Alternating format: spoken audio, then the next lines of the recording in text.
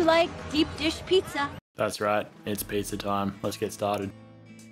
800 grams of flour, 8 grams of yeast, 16 grams of olive oil, 20 grams of salt, 550 mils of water. This makes dough for 4 pizzas. Yeah, squelchy boy. Get in there nice and deep like. It helps if you moisten up your hands. Roll it into a ball. Glad wrap over the top. Chuck it in the fridge for a minimum of 8 hours.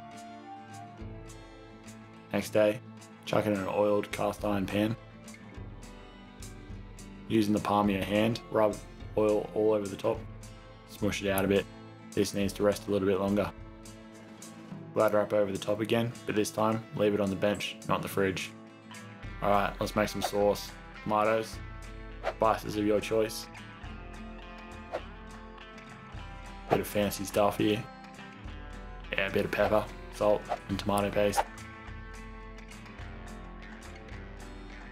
Don't forget the sugar, bit of sweetness, never hurt you. Mix it all up. Careful about the splash. Look at that, lovely. Alright, now that dough's been resting, flatten it out more. Sauce over the top. Looking good.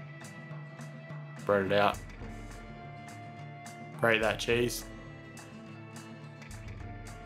You can never have too much cheese. Sprinkle it over the top. Be generous here.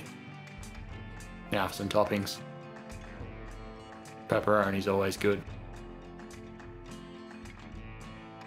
Bit more cheese.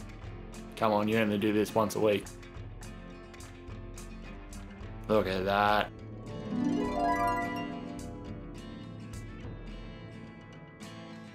Let's get started. Onto the smoke fire. Nice and hot.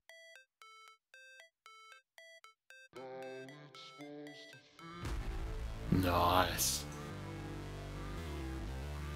Let's get into this bad boy. But how's it taste? Very good.